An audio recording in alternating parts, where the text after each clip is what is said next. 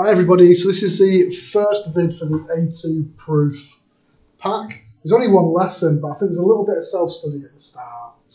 It's not, well, it's more of a starter. Right, so it says a recap of A1 proof. So proof is a convincing demonstration that a mathematical statement is true. So you might not have seen it before, but you can give it a go.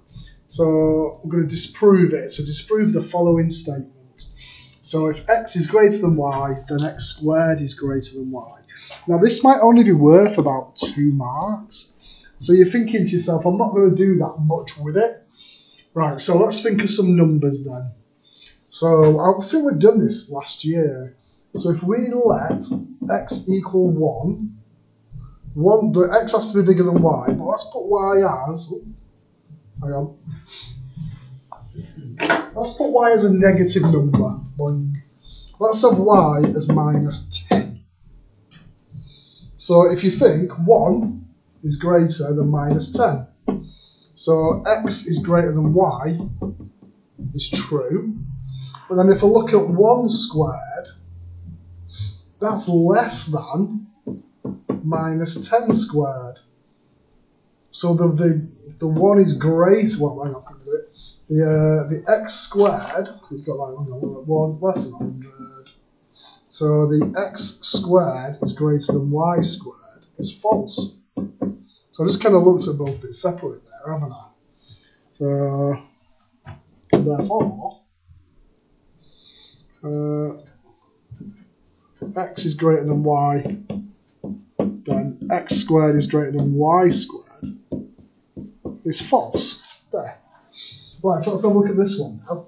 So this one says algebraic steps. So it'll be worth a few more, maybe about 3 or 4, who knows. So prove that for all positive integers, n cubed minus n is a multiple of 6. Right, okay.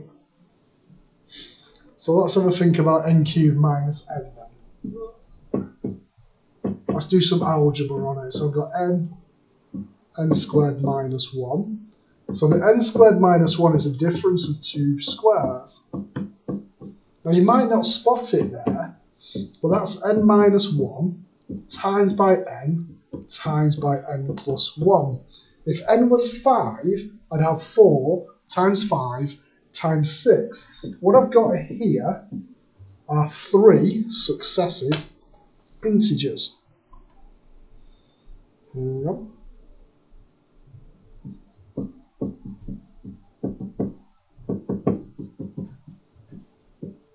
They're next to each other. Now for any 3 numbers, if you think about 10, 11, 12, there will always be a multiple of 3, and there will always be at least 1 multiple of 2. You do it with any numbers, choose any numbers you want, you'll always have 1 multiple of 3 and at least 1 multiple of 2.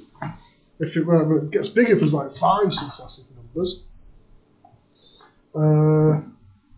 I've used successive, but I guess consecutive was the word I was really looking for. So for any integer n, got to be careful with my time here because it's a lot of. This is like a waffle topic. They're consecutive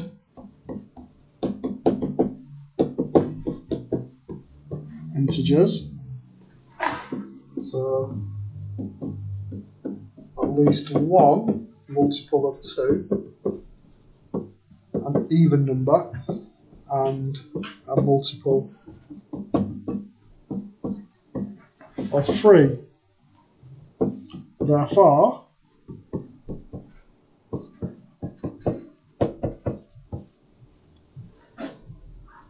must have a multiple of 6. I'm running out of time there, so I'm going to stop.